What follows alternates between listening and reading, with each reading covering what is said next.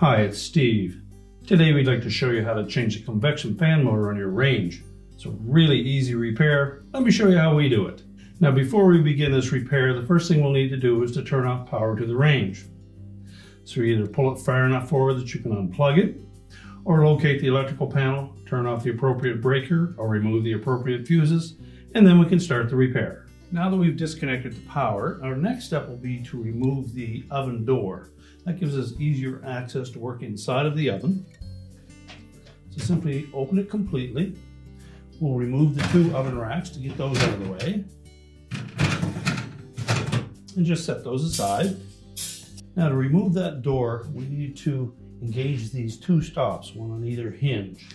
So using a small flat blade screwdriver, we're just going to pry those out of the opening.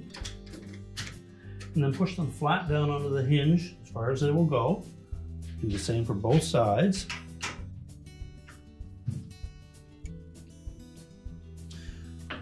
Once those are in position, we'll simply close that door up until it meets those stops. Then grasping both sides of the door, tilt it to a closing type position, and then lift it away. And we can just set that aside for now. Now with the oven racks and the oven door out of the way, we have better access to removing this cover over the convection fan assemblies. We'll need to remove two screws, one at the bottom and one at the top.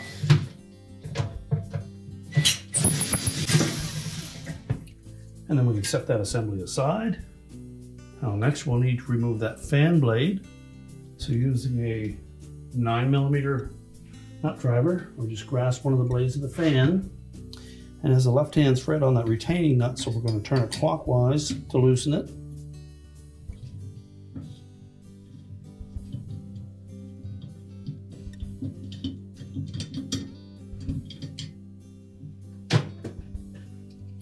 So remove the nut, the fan blade, and then pull the spacer off of the shaft. And we'll set those aside so that we can install on the new motor.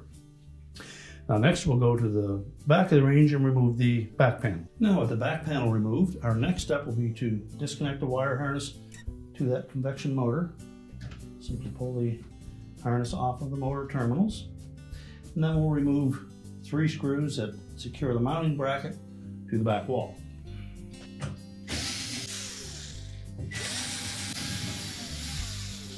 And then we'll pull that whole motor assembly out and discard it. Now when installing the new motor assembly, we want to make sure that we have that little cup installed over that E-ring. So make sure that's fitted firmly on there. And then we can slide that into the opening and line up the screw holes.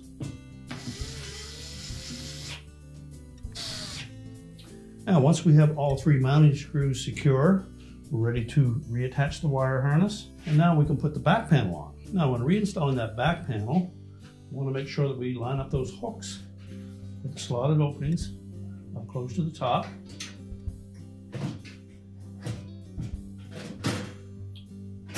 With the hooks engaged, you can just let that panel hang there, and then we'll reinstall the mounting screws. Depending on your model, there will need to be 5 or 6 screws that we need to attach.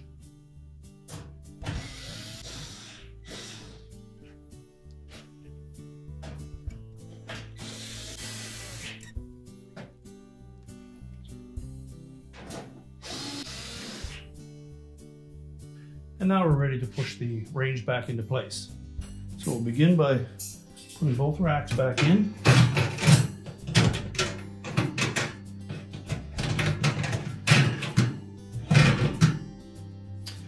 And then we're ready to put the door on. Now when inserting the door, make sure that we get it all the way into those openings.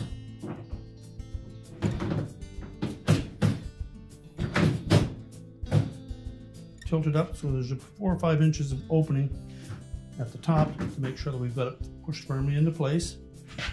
Then lower it, and you should be able to lower it to a flat position.